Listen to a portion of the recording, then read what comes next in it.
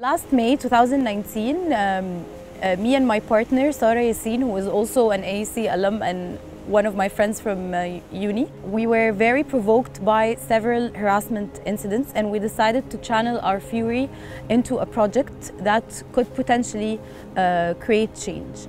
E7na Foundation's aim is to continue providing educational and conversational content digitally, as well as have different online and on-ground summits every year. The work we have done so far for the cause was mainly the summit, the first anti-sexual harassment summit in Egypt.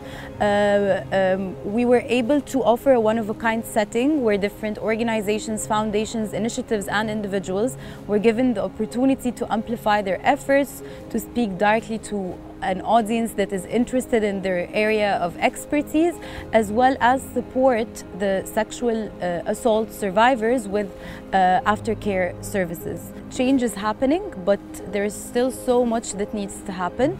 The conversation must keep going, and there has to be different platforms and outlets and institutions and entities that offer awareness and educational programs as well as events, so that people do not forget about the cause. And there is a message that I'd like to give to the community, is that we need to remember our social responsibility. We need to make sure our circles and the communities around us are receiving the needed awareness and education.